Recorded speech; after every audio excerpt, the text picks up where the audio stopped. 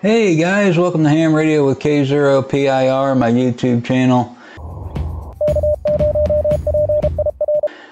Today I'm going to be using HRD Logbook, and WSJ-TX along with GridTracker. And I've got my rig control set up. I'm using the Icom 7610.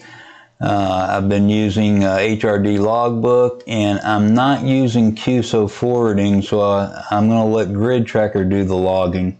So under QSO forwarding, I just deselected all of this, and GridTracker will log right into HRD Logbook for me. I can go ahead and minimize these. Next, I'm going to bring up WSJ-TX.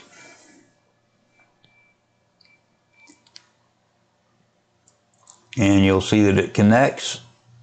I'm on 20 meters. Let's go over to File and Settings. I'll show you how I have it set up.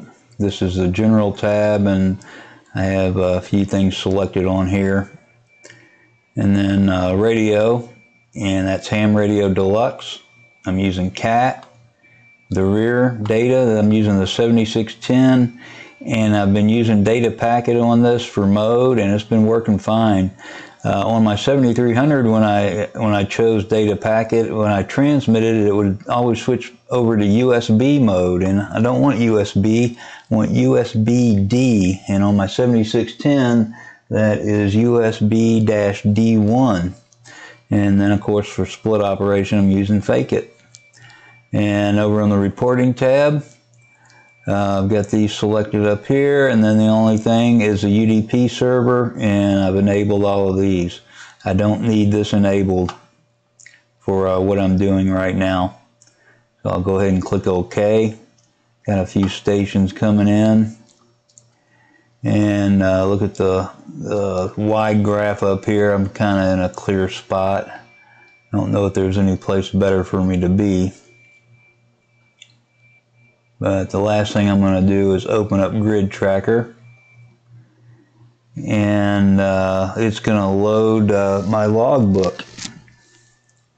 And you'll see that it loaded my logbook up here, and it also loaded some RX call receiving calls and DXCC up here. I can clear these if I want to, but right now it's coming through. I've got some calls in here that I haven't made a contact with, and that's all I'm looking for, people I haven't made a contact with.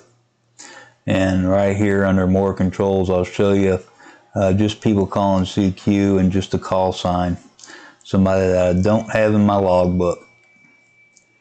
And then I'm going to go over here to Settings, and on the General tab you'll see port 2237, that's the same one in WSJ-TX. And that's all you need. And then over in the Logging tab, I've got GridTracker enabled up here. This is kind of a backup log. I've also got my logbook in there from HRD Logbook, and all I did was go in and export it from HRD Logbook and show you real quick.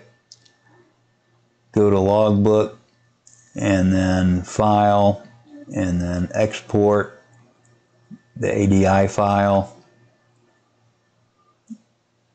Export the ADI file, save it on your computer, and then when you get to GridTracker, you can just click on Add File.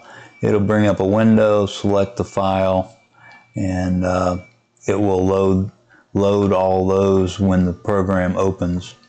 And then let's see, I've got I'm uploading to QRZ, so I've got all this turned off in HRD Logbook. It's only uploading it through GridTracker.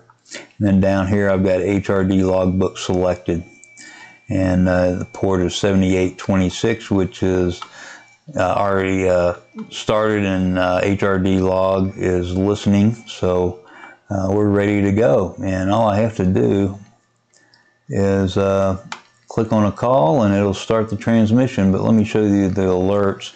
I don't like the audio alerts.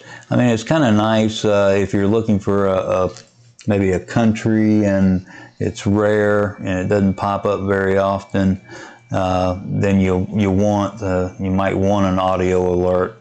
alerting you that it's there, but it gets annoying. And then over here in exceptions, it's just CQ only, and then the minimum is minus 24. I don't want anything greater or less than that. Anything that is a weaker signal than that. So yeah, I think that's go over here to call roster, and don't have anything. The audio alert new wanted, that's turned off. And then let's go over to Logbook, and you can enable this. I could go back maybe just a year, or maybe just a couple of years if I wanted to.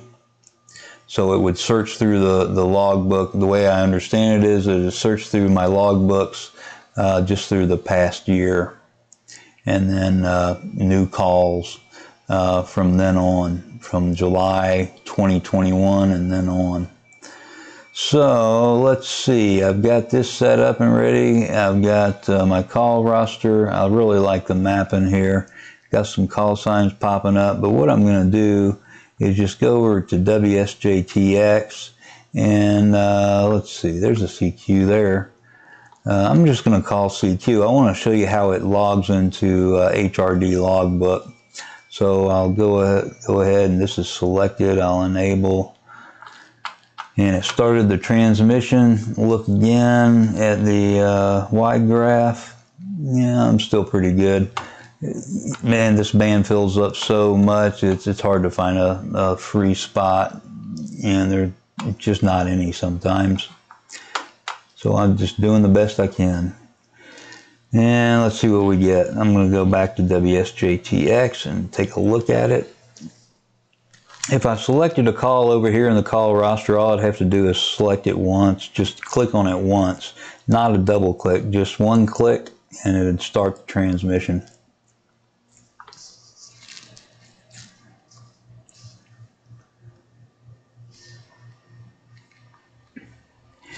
And the band's been kind of funny this morning. I'm transmitting 50 watts using the 7610, and oh, I got 3 people calling me now. Wow. One of them is a 7, 11, and another 7. I guess the band's pretty good right now. When I see I've got really strong signal reports, I turn the power down. There we go. And I got him, so I'm going to go ahead and click OK, and you'll see GridTracker will do the logging. There it is. Log to GridTracker backup, log to HRD logbook, qrz.com, eQSL, and hrdlog.net. I had that audible sound, so I know that it went into HRD logbook, so I don't even have to go over and look at it. But if you want to take a look, you can look and make sure that the mode is right and the report is right, date, time, all that. And okay, well, that'll do it for this. So I'm not using QSO forwarding on my little laptop. I'm just using GridTracker to do the logging, and logs right into HRD logbook. So I appreciate it. I hope you got something informative and useful from this video. Please remember to like, subscribe, and share. Also tell your friends. And 73 and good DX.